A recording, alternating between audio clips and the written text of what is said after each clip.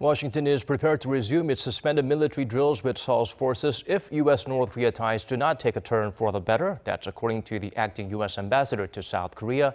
Speaking at a forum on Jeju Island, Marc Knapper highlighted America's recent decision to halt major joint military drills was a goodwill gesture amid denuclearization talks with Pyongyang. He said the decision can be reversed if satisfactory developments are not seen.